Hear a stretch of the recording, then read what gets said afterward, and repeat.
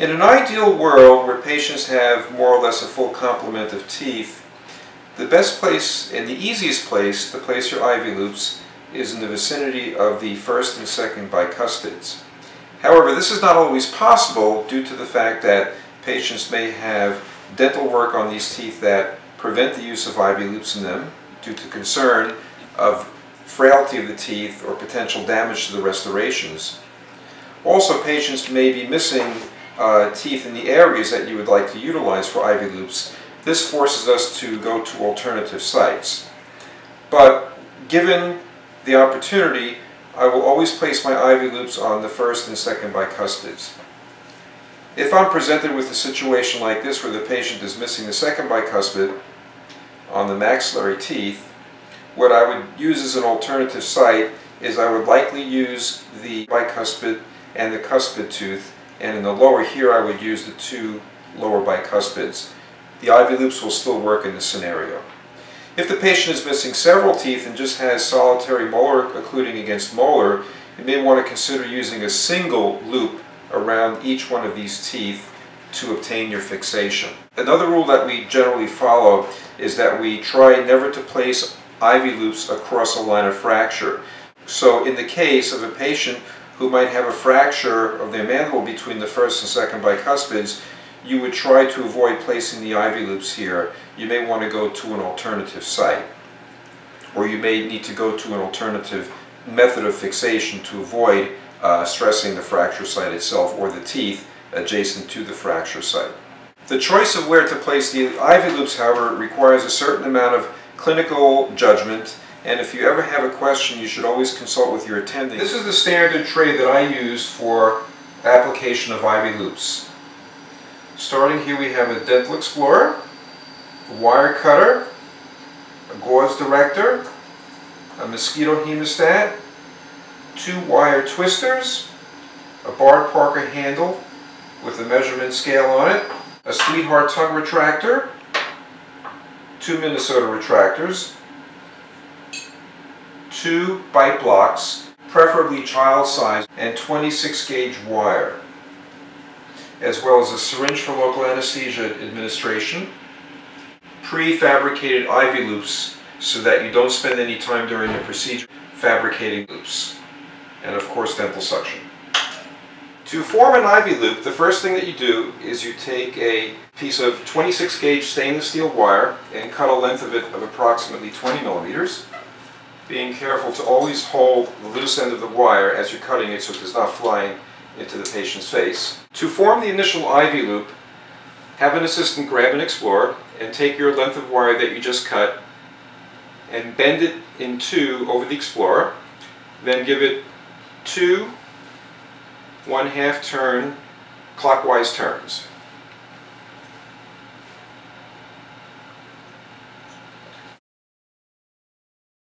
Once you've made your initial loop, take the loop part and grab it with a wire twister at one end. Then take the other end of the ponytail, give it another 1 clockwise turn to tighten down the twist. To place an ivy loop, the first step is to pass the wires between 2 teeth. Typically, I like to choose the first and second bicuspids as the initial starting point. So the wires pass through from the buccal to the lingual side, and then one wire is passed mesially between the first bicuspid and the cuspid, and the other wire is passed distally between the second bicuspid and first molar teeth. Once you've done this, the ends of the wires are pulled until the loop itself almost passes into the embrasure, but you should stop short of passing the loop into the embrasure. The distal wire is passed through the loop that you created, and both wires are pulled tight, taking out any slack. So now that we've taken the slack out of the wires and the distal wire is passed through the loop that we created earlier, we can now tighten down the ivy loop. To tighten down the ivy loop, we grab each end with wire twisters and we give them an initial 2 turns. Then you can let go and grab the twist that you created in the center, and while pulling with the wire twister, turn it clockwise until the twist goes all the way down to the bicuspid tooth. Once you've tightened the wire, then take your wire cutter while holding the free end of the wire and snip off the excess wire, leaving a ponytail of about 1 centimeter in length. You may want to consider, once you've done this, tightening the wire a little bit more, because stainless steel wires tend to stretch and they can loosen over time, so you may want to give it an additional 2 or 3 turns. Once you finish tightening down your wire, you want to position it so that it does not cause irritation to the cheeks. So what we do is we take the wire, we grab it with a wire twister, bend it down to the gingiva, and give it a sharp 180-degree turn. Such as that. Once you have your ivy loops in place, it's now time to apply intermaxillary fixation to the patient. To do this, we will place another wire through the loops themselves and then tighten it down to place the patient into centric occlusion.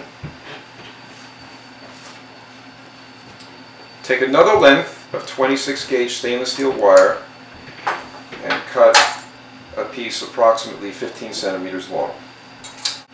Then, using a hemostat,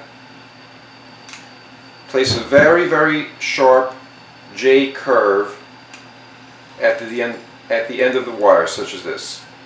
If you'd like, you can do this at both ends of the wire.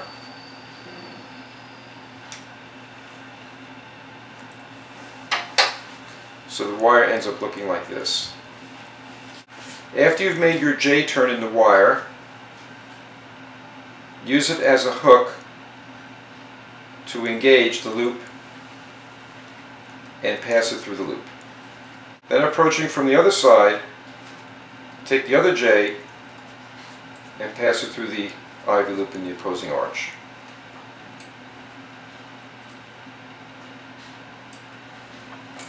Pulling that through. So you end up with a situation where the wire is now passing between the upper and the lower ivy loops, and it's ready to now be tightened down. Once you have your inter-arch wire in place, you can start the twist. Try and place the braid at about the level of the plane of occlusion. You can place 2 or 3 initial turns into the wire.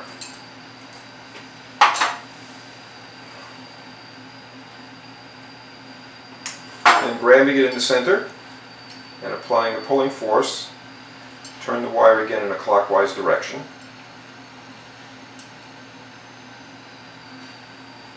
Once you feel that it's tight,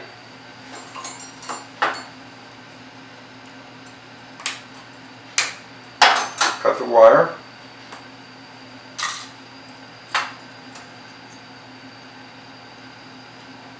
and cinch it down.